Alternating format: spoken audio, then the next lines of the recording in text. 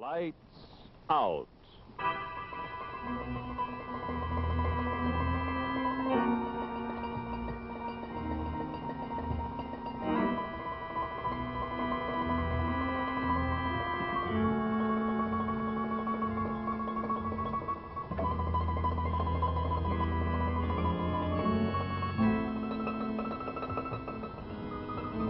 Hello.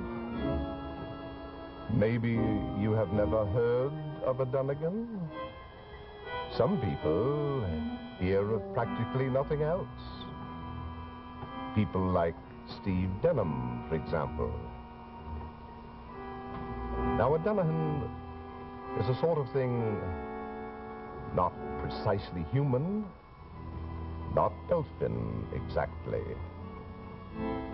But if you get a Dullaghen mad, you're apt to remember it for the rest of your days. Yes, sir. Lights out.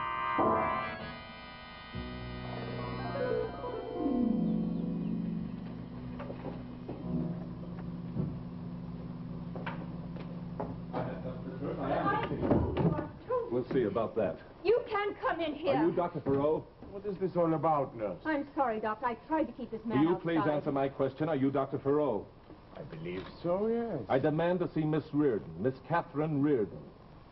That's all right, nurse. You may go. I'm very sorry, Doctor. No, nothing. You have Miss Reardon here, haven't you, Doctor? We have. May I ask your name, sir? My name is Denham, Stephen Denham. Dr. Farrow. Now, have your things?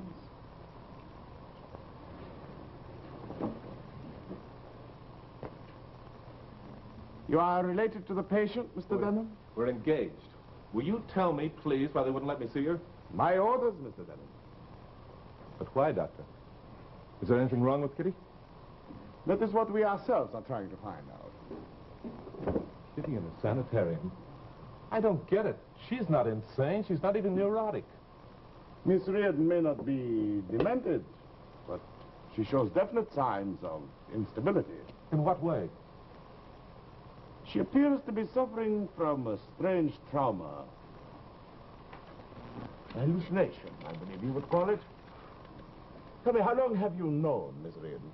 About 6 months, I guess. She was up home in Boston. She was working as a stenographer when I met her. When did you last see her? Over 10 days ago. Her father died. She came immediately to New York. How did you happen to follow her here? Well, I wrote several letters, tried to telephone her, couldn't reach her, so I followed her. I traced her up here. What do you know of her background, Mr. Denham? Not very much. She never talked about her background or her family. I didn't know she had a father until he died. I see. Doctor, will you please tell me what this is all about? Mr. Denham, did you ever hear of a Dullaghen? A what? Dullaghen. No. Miss Reardon never at any time mentioned to you Dullaghen? No. Why? What is a Dullaghen? I would not know myself if I had not done certain research in the matter.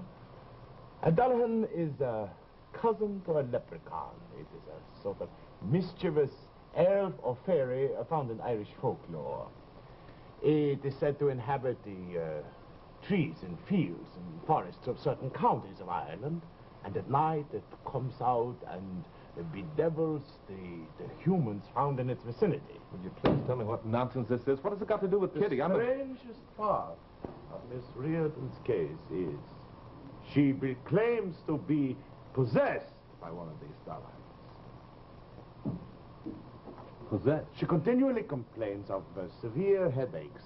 And this Dullaghen, you understand, is supposed to have entered her head by way of her mouth, and its mischievous behavior is what causes these severe headaches.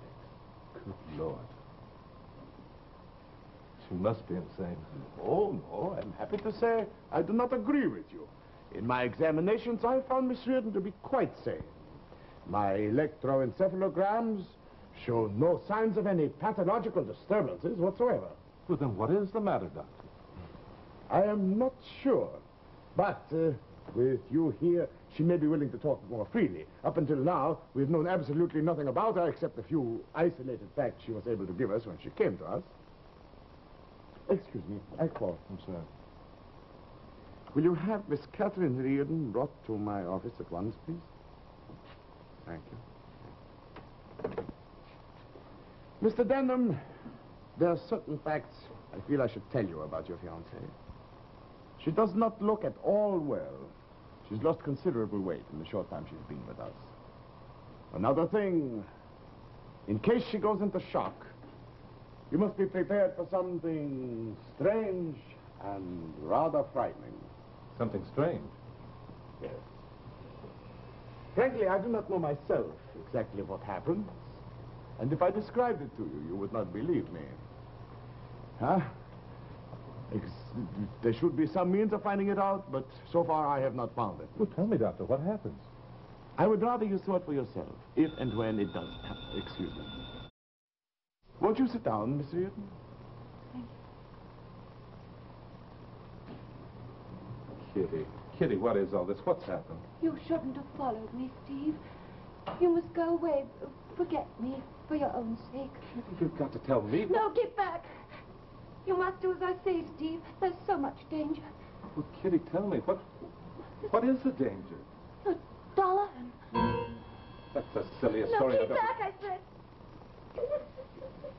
Could you tell us how this Dullaghen happened to get hold of you? It was my father who had this Dullaghen. It possessed him when he was a young man back in Ireland. He lived in County Cork. One day when he was roaming the forests, he got lost. Night came and he lay down beneath a tree to rest. But he fell asleep. He must have slept with his mouth open. That's how the Dullaghen gets into your system without you realizing it. And you become possessed. The Dullaghen saw his opportunity and entered the body of my father. Papa was in torment till he died. Kitty, why haven't you told someone of this fear of yours before this? I never believed the story of the Dullaghen. Tell us, Miss Reardon, how do you explain the Dullaghen being in possession of you now? When I was at the wake, I saw Papa lying there cold and still, and I bent down and kissed him. The first time in my life. That's how I became possessed. The Dullaghen went from my father's body to mine. Father didn't lie. He was telling the truth. So am I. Oh, Kitty, Kitty, Kitty, this is the most fantastic story I ever heard. I know, but you must believe me. You must never see me again. Miss Reardon, before you go back to your room, I would like to make another electroencephalogram. Yes? No, I'm not insane, Dr. Oh, Farrell. please. I'm not insane. Miss Reardon, I have every reason to believe you. I need, however, for my records, yes? Please, ma'am. Very well. I'm so tired, I want to go back to my room. Yes, very soon, if you'll sit here now, please. As soon as possible. Very quickly with it. Now. So. Just a little closer, please. Can you move this way a little bit? That's it. That doesn't hurt, no? Just relax. Be comfortable. There. Now, Mr. Denham, if you come over here, please. Of course. This may be of interest to you. Are you ready, Miss Reardon? Yes, Doctor.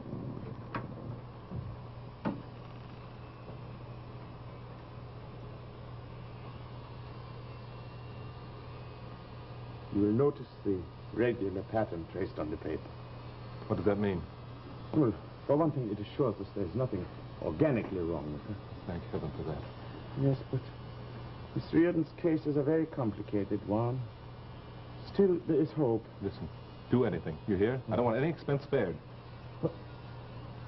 Doctor, what is it? I don't know. It's never acted this way before. Is it the machine? I don't think so. It's been checked recently. There must be some outside disturbance. Doctor, She's going into shock. Kitty! Shh. Please, do not disturb her. Look at her, Doctor. No, please.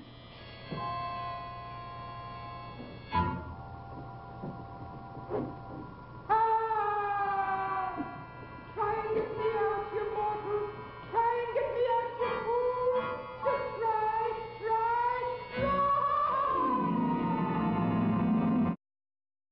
Miss Reardon? Miss Reardon? Are you all right? All right?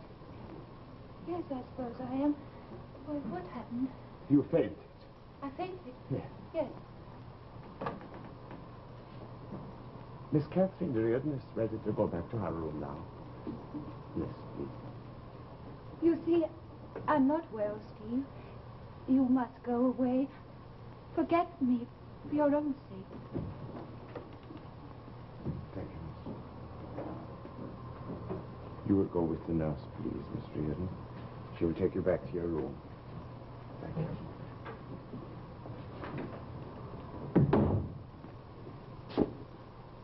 Doctor, this is incredible. I warned you, Mr. Denman. That voice, where did it come from? Well, that, of course, she does herself.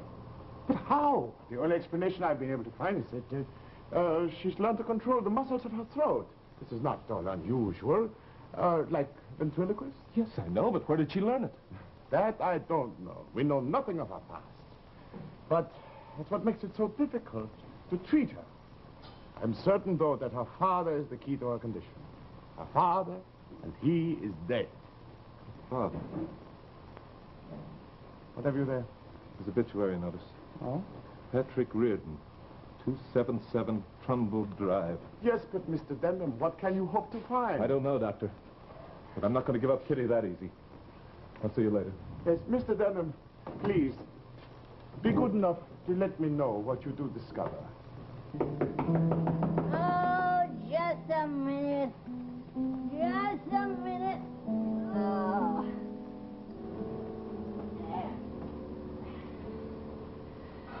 Now, that's right. Yes, young man? Are you the landlady? Well, yes. You want to see about the vacancy? Yes, if you please. All right, then. Come in. Thank you. Oh. We're just starting to clean up a little when you knock. I'm sure you'll find the room satisfactory. They're large and clean, and the people here are awful nice folk. That sounds pretty good. Say, are you in show business? I usually rent to show people. Yes. As a matter of fact, I am. Oh, that's fine. Oh, sit down, young man. Sit down. Thank you. Oh, what's your line, Mr. Denham. Denham? Oh, acrobat? No, I'm an actor. Oh, well, isn't that nice? What show you working with? Well, I'm afraid I'm not working just at present, you see. How many of us are these days? No. I used to be in show business, too, you know. Were you? Madam Flora, I was billed as. Well. Oh, yeah, I even played the Palace once. Oh, that was before your time. We had a mind-reading act. And my husband used to go down into the audience and pick up things, and I'd have to guess what they were. Well. Oh, he's dead now. God rest his soul. I saw it in the cards. I used to tell fortunes, too, you know, on the side. Did you? I was pretty good at it, if I do say it myself. Still am. Say, would you like me to tell you your fortune? Oh, no, thanks. I don't Oh, think I come on, I know. You're down on your luck. Now, let's see now. What do the cards say?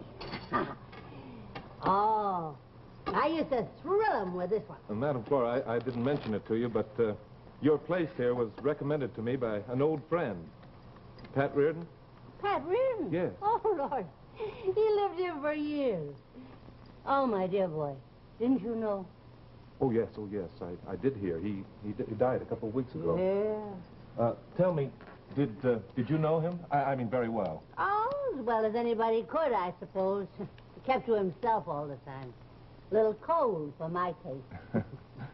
I understood he had a daughter. Oh, yeah, Catherine. Very pretty girl. Gee, I wonder whatever became of her. Oh, I don't know. She was always alone, poor child.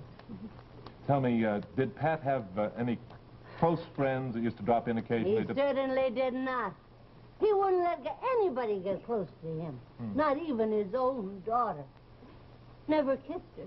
Showed her any affection the way you think a father would. Cold as ice, I always thought he was. Not like the Irish at all. Not like show business either, huh? No.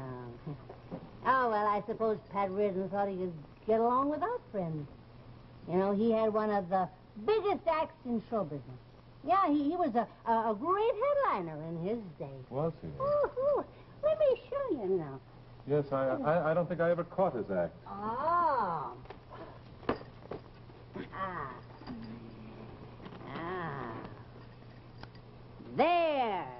There was a ventriloquist. What did you say? A ventriloquist. You know, the voice. yes, I remember now. Well, he was a remarkable artist. You really couldn't see his lips move. No, they made a wonderful pair. Him and Dullaghen. Who did you say? Dullaghen. The dummy. That's what Pat called him. Oh, Dullaghen. Yeah. Funny name to call a dummy, ain't it? Yeah. You know, I think Pat hated him. Well, that's easy to understand. He probably was jealous of the dummy being the star of the act. Yeah, he was the whole show. That's right. Oh, Pat loathed him.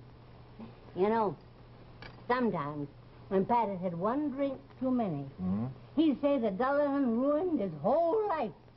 Why, after Kitty left, he threw the poor dummy out of the window. Well, did that end his ventriloquism? Well, I don't know about that. It ended the act. Oh, I took the dummy back to him, you know, but he just slammed the door in my face. And then after that, when Pat died, I put Dullaghen back in the trunk. Oh, would you like to see him? Yes, I would, very much. Oh, I think he's right here. Oh, now let me... Oh, there he is. Oh. Now, you know, for all their fights, I think that little fellow was closer to Pat Reardon than anybody else in his life. Madam Flower, will you tell me something? Well, yes. Do you think that Pat Reardon could have taught his daughter ventriloquism? Well, I guess maybe he could have, but I wouldn't want to swear to it. I see. Thanks. Well, Mr. Denham, well, what about the room? No, I don't think I'll need that now. Oh. Look, here. And thank you very, very much. Why are you going to stay here? Oh, dear, wouldn't you think he'd stay here as front control? Huh? No, I don't think he'd stay here as front control. No.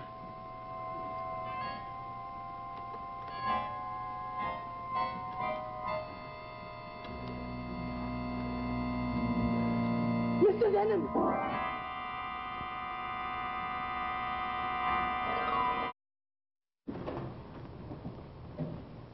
Steve, what are you doing here? The doctor gave me permission.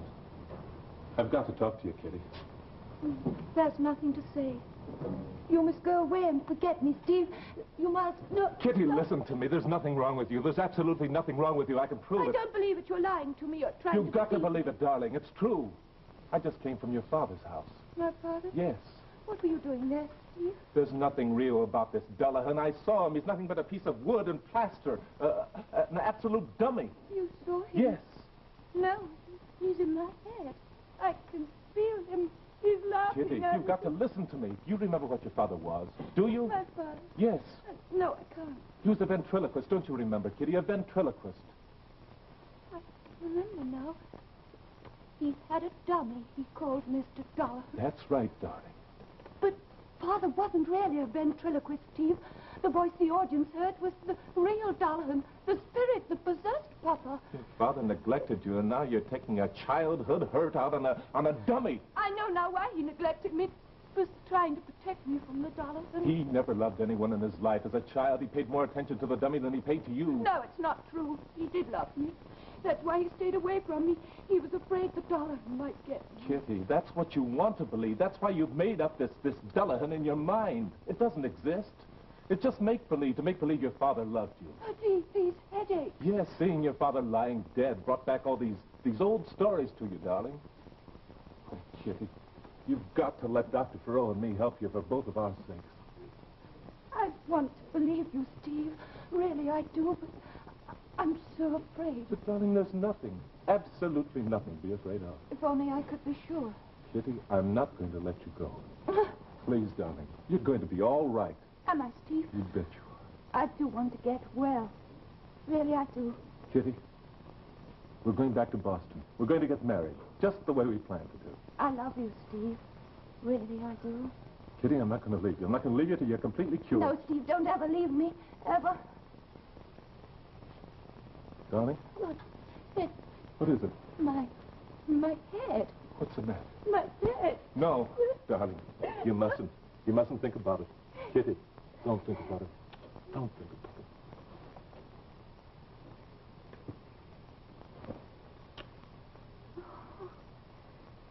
Darling, you're quite right. I must try and forget the Dullaghen. I feel better already. Steve!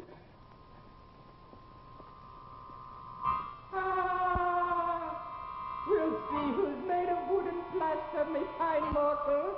We'll see, we'll see, we'll see!